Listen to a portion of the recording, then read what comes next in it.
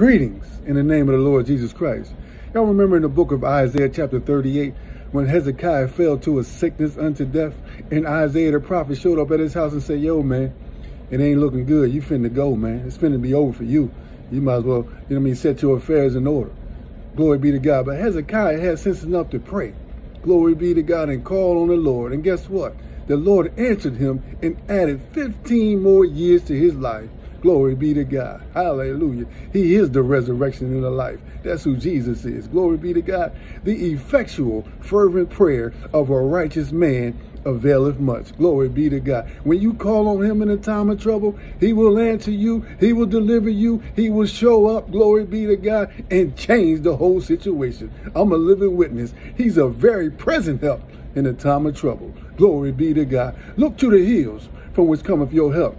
All of your help comes from the Lord, the creator of heaven and earth. Glory be to God. God is love. And I'm out. Your boy, Pastor Dre. Nothing but love. Peace.